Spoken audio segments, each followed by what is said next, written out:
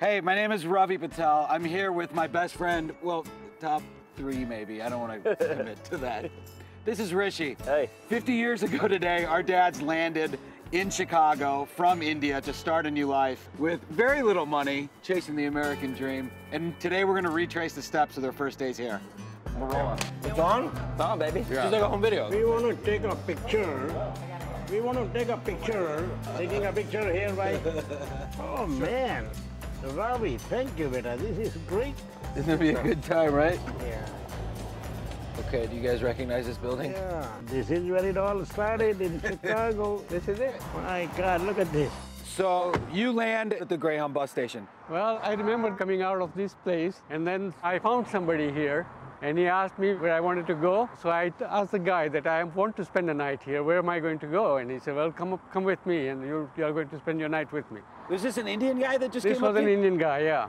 Why did you get in the car with that strange person? A stranger? Yeah. All you knew was that the guy's color of the skin was like mine, so I felt very comfortable talking Actually, with it was him. a comfort more than This was fear. a level of comfort, yes. This is after we graduated. Yeah. We had engineering degree, but jobs were hard to find, and we didn't have any money. We didn't even drink Coke. Like, if we get a can of Coke in 1 week, we were like in heaven, you know.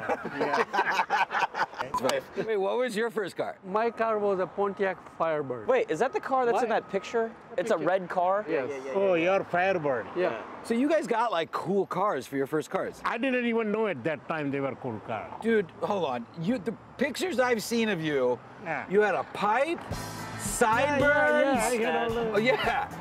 You knew what you were putting out there. You knew what you were doing, man. Do you know where Ravi went? No. Hey guys, you guys want Oh, Oh my how God! about that? That is a Firebird. You guys need a ride? to? Yeah. That a boy. Hey, you Indians need a ride? I said to pick up whatever Indians I see at the Greyhound station. What a surprise! This car is much nicer than the one he got. Oh my God! What do you think? Surprised? Absolutely, yeah. People think we are crazy going in a convertible in this weather. Should we put the top? Let's put the top on. Oh my God, it's freezing. Which way am I going? I don't know. Wait, where's Ontario? Should I go straight? We're going straight. So our dads had another good friend named Rajni that they cruised around town with. He's since passed away, but we decided to surprise them by picking up his son BJ in the little India of Chicago. Oh my God! What's going on, Muscle? How are you doing? Good. How you doing? Good to see you too. Yeah. We talked about your dad a lot today. You know what business he bought? What? Porn bookstore. Wait, what? You know the bookstore where they sell you all the sex things, you know, the porn? Your dad opened a porn, I mean, I know that he was involved with this. He told me the He story. said he wasn't involved. Wait, you guys owned it too? No, we didn't know. Rajni owned. They both. Denied involved. He's lying right now. Look at us tearing up Browntown like it's Bourbon Street. Hey, where are we going? Does anybody know where I'm to on make it. a I'm turn? on it. This thing drives like a boat, man. Yeah. Like your dad sounded like the coolest leader of the pack. You are no fun compared to your dad. Thanks, man. Thanks. What the hell? Oh my God. Wait. Are we at your old place? Yeah, right there, right there. Which one? This across here. It has changed so much. how so? There was no fence in the front. I barely recognized it. Which one is it then? Right this building, 853, second floor. You know what? This fence wasn't there. That is a new. Yeah, we get it. The fence is. My Let's go to apartment 2B. They were seeing their old apartment for the first time in decades. Yeah, look at that. I was seeing it for the first time ever. It actually seemed kind of nice. This is big. I was thinking that you guys were like squatting in like one room. Oh, no, it was big space. It was not You know, it's small. funny because the way the stories are told don't always reflect the The space. stories are like 30 guys sleeping on top of each Yeah, other. it makes it sounds as if there was some more suffering involved. Yeah. I'm starting to think that life wasn't nearly as hard as you guys actually made it out to be. Dad, what's the most amount of guys you put in the bathtub? Yeah, at one time? look at that. You guys all had to take baths together? Perhaps right. But I remember when Right in the kitchen. more than 4 people got together, Uh-huh. so we would sit on the floor and eat. That's how it was growing up Yeah. whenever we had more than 4 people. At one time, how many people lived here? Normally, legally 3. Legally 3. We didn't have any privacy. There was nothing going on.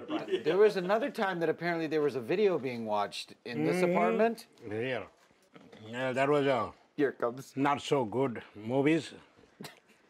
And we put a white bed sheet and a projector here, and we were screening that movie. And the next door, people saw it. From the other side. All those X-rated, yeah.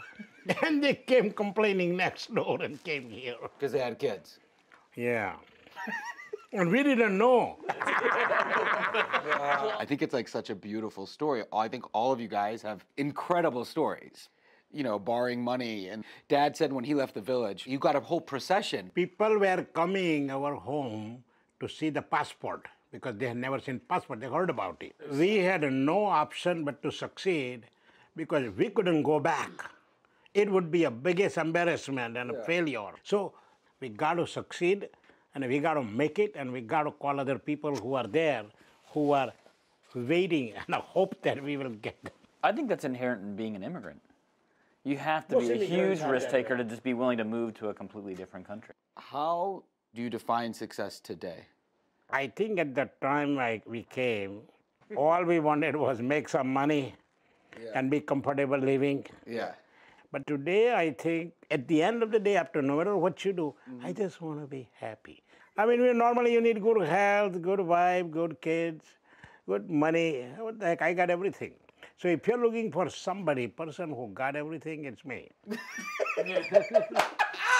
One of my fears right now is that I feel like I'm not enjoying every day of my life because I'm so concerned with achieving things. You are enjoying more than I ever did. You know? Okay, so don't give me that.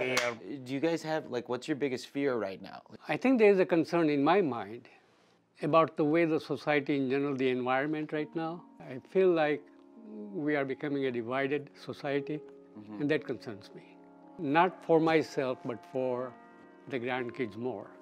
Because color barriers, racial strifes that we see today, it tells me that this is not the country we want to see America as my country.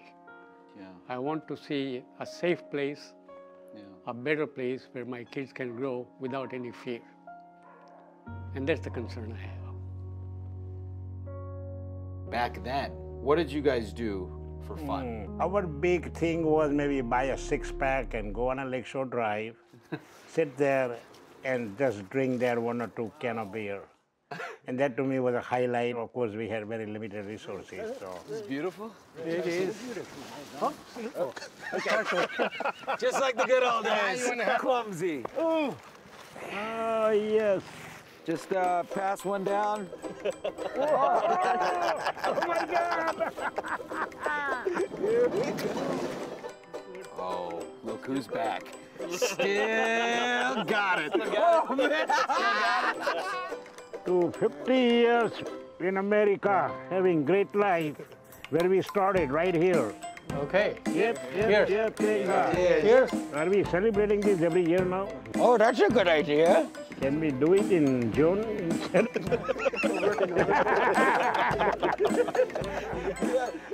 This is so awesome.